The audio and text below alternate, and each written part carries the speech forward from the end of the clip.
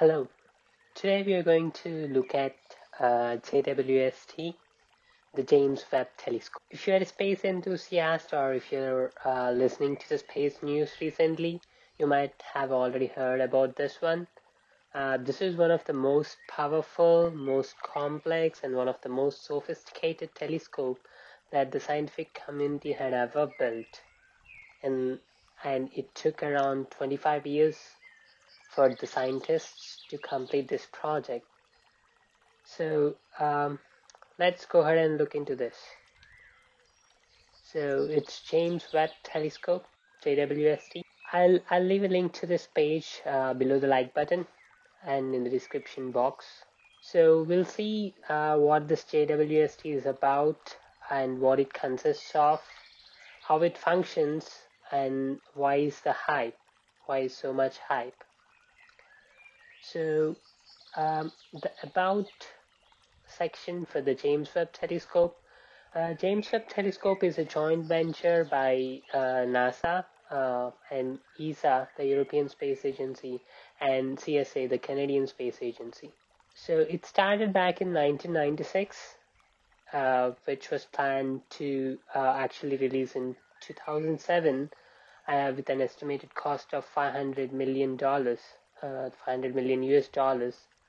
But it took another 15 years more, and it's planned to launch on December 24th, 2021, with the overall cost of 10 billion US dollars. Imagine it's 10 billion US dollars, and it took 25 years of time to build and complete this project. We'll see why it took this much of time. So it's going to launch on December 24th. Here it was 22. I'll be correcting this one. The latest date is December 24th. It will be launched using an Ariane 5 launch vehicle. And one more thing to talk about this name, the James Webb Space Telescope. It's named after one of the NASA administrators during the time period of 1961 to 1968, James E. Webb. He played an integral role in Apollo space program, so his name is used for the space telescope. So the other part, what it consists of. So you can think of this James Webb Telescope is a satellite dish on a minivan, except that the satellite dish consists of huge hexagonal mirrors covered with gold, and they're 20 feet across, and this minivan is of size tennis court, and it is nothing but the minivan is nothing but a sun shader. So if you look closely into this one, the parts, so it consists of technically speaking, it consists of OTE, optical telescope element, which consists of mirrors, backplane, and all the other stuff. And then there is ISIM, Integrated Science Instrument Module, which is the processing part, which consists of sensors, cameras, and all the processing part for the telescope. And yeah, you're seeing here it's a huge sunshade. And then few other instruments and solar arrays to power up the space telescope and do some specific activities. So you can go through this link over here, or you can look at the YouTube video about the JWST briefings on science instruments. You'll get more details over that. So how it works and how it functions, or where it works. So this is one of the interesting parts that you want to listen to because yeah, trust me, it will be very interesting. So this James Webb Telescope, it's, as I told you earlier, you can think it as like a satellite dish on a minivan, right? So what will happen, the light from the different galaxies or the stars will fall into this mirror, which you can think of like a mouth of the space telescope, And once it falls into this mirror, they will be focused on this particular part, which is another mirror, and the complete light will be transferred to the center part, which consists of different science modules. As you have seen that ISIM part, it consists of sensors and all that stuff to do the processing of the light what it received. So another thing, so apart from sensors and cameras, the difference, the light, the wavelength, the wavelength light has multiple wavelengths. So the specific part we can, it falls under our visible spectrum. There are a lot many other parts. So this can collect from 0.6 microns to 28.5 microns. That's the range of light it can collect. So it'll fall mostly on the infrared spectrum of the light. So if you consider this image over here, so here this is so if you see, this is the Hubble Space Telescope what we have, and it covers mostly the visible spectrum and near infrared spectrum. If you see the JWST, it covers the most of the infrared spectrums, because what will happen, so when light travels from the huge distance, the wavelength will decrease. So initially it starts at small wavelength and it reaches to visible spectrum, and then the wavelength starts on decreasing. So whatever the existing space telescopes we have, they will not be able to catch this wavelength. So what we will miss the distant galaxies or the stars which emits lights millions of years ago. Those light reaches to us within this wavelength, and our space telescopes will not be able to capture this one. But this JWST, it can mostly look on the infrared light, so that we can capture more distant galaxies or stars, that light which travel from the far away places. So as it's working on the infrared spectrum, one more thing we need to take care of is the heat. Okay, so as you see, sun emits more light, right, like the heat, and as well as when it starts functioning, the instruments that are available on the space telescopes might also get like a lot of heat, and if we don't cover this up, okay, so it'll end up looking at its own heat, and we will get the false recordings or mappings. So to identify this issue, or to solve this issue, what scientists came up with is like this huge heat shield.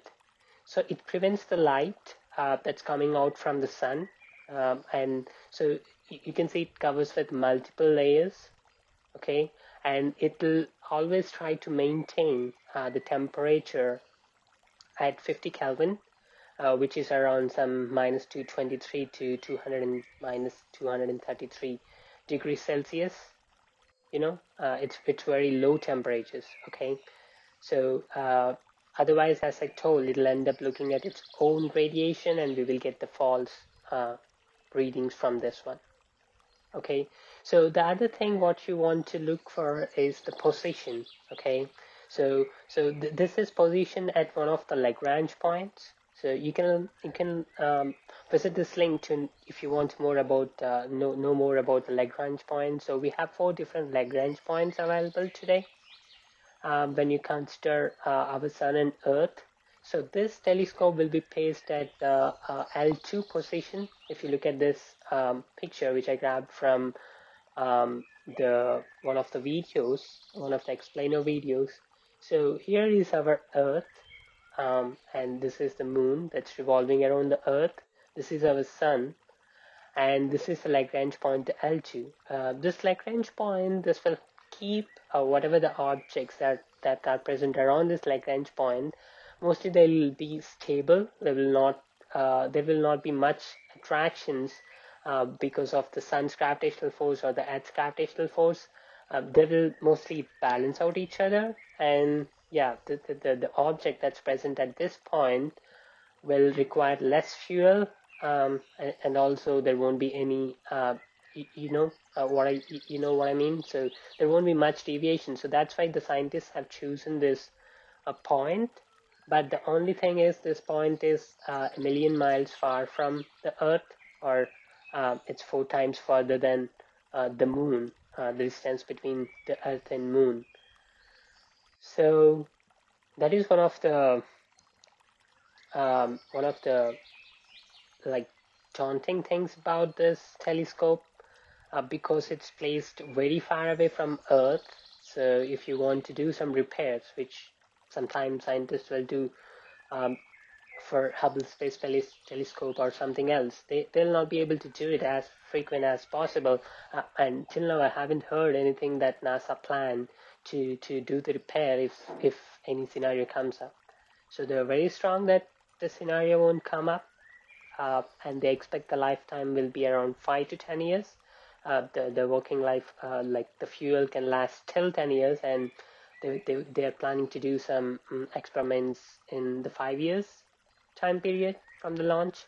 And also, when it launches on December 24th, 2021, it'll take 6 months to start working. That means it has to travel till the L2. It has to start working. So one more thing, one more interesting thing that you want to know. So as I told you, this is of size of a tennis court. The Sunshine is of size tennis court, and it weighs like so it weighs around like 14,000 pounds. Full size school bus. You can ask like how the scientists take this into the space. So the answer, it's like this space telescope can fold itself and can unfold whenever when you pass some commands to that. So yeah, this you can fold it like an origami, if you're aware of. So all the mirrors and all the other parts will be folded and kept in the payload of the rocket, and it will be launched into the space. Once it's launched out of the payload, and it'll start like opening up to its full length, and it'll travel till the L2.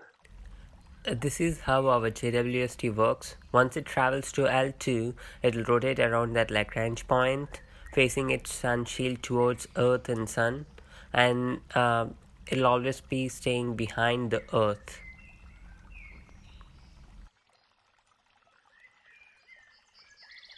Okay, and yeah, this is one of the videos, like the link what I left here. This is one of the videos, one of the best videos I found on YouTube, that explains the working of the space telescope by one of the YouTubers, as well as one of the prominent person from NASA. You can take a look at this link.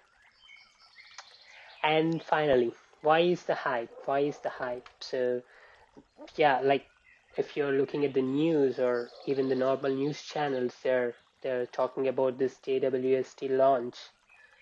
So the obvious thing is it costs like 10 million US dollars. Sorry, it's 10 billion US dollars. And also it took 25 years of time. Like, and if you hear from any of the scientists who worked on this, they will say definitely this is one of the complex projects, one of the toughest projects or that they have worked on. Like you can think of 25 years when if some scientist started his career on JWST, so they had completed 25 years of their work still working on this JWST alone. Okay, so why is the hype, and like why we're thinking this JWST can do a lot more things? So the obvious thing is, I told you earlier, we can cover the infrared light uh, in the light spectrum, in the spectrum. We can cover the infrared light, which means we can cover the distant galaxies or the distant stars. So you also know that the light that travel that much far, like if you say like a million miles far or like billion miles far, the light started long time back and it's reaching to this telescope now. That means we are looking back in the time to see what that star look like during its birth, or what is happening on some other galaxies. we are looking back in the time. So this space telescope is answering some of the oldest questions the astronomers or scientists are having from decades. Okay, so by looking at the light, so yeah, some people are saying like we can also find some light that started during the Big Bang. Okay, and we can draw conclusions from that. And some people, yeah, I don't want to go to the aliens here, but some people also hoping to find some alien life that exists on different planets or different galaxies or different star systems. So yeah, this is certainly one of the most ambitious projects, I can say, which will help humanity to discover more about our universe, and what's our position in the universe. Are we alone? And yeah, a lot of other things you'll come to know. Maybe while you're looking at this video, you might hear something that was discovered by the JWST, or yeah, who knows. So you can also look at this YouTube video here. I leave this link in this page. So this is about the science goals, what the scientific community or the astronomers trying to get out of the space telescope. They have list of things to do, and I heard they will also be the telescope will also be looking back into our solar system for some period of time, maybe some 100 hours. So to look from Mars to the outer planets to know more about them. Yeah, you can take a look at the science goals video. So yeah, this is, everyone is aware of Hubble Space Telescope. It collects some of the beautiful pictures of the space. Most of you might have used it as a wallpaper, or if you see the mirror of Hubble Space Telescope is this much. So this covered a space area, and it gives such a beautiful pictures. Think about the JWST, what it can do. The mirror of JWST is far more larger than this Hubble Space Telescope. So yeah, some of you might can think of more beautiful pictures than that of Hubble that you can use as your wallpaper. So I'll leave the references here, which I referred to collect this data. You can go through these references available here. Okay, that's all for this video. We'll discuss on a different topic later. Bye.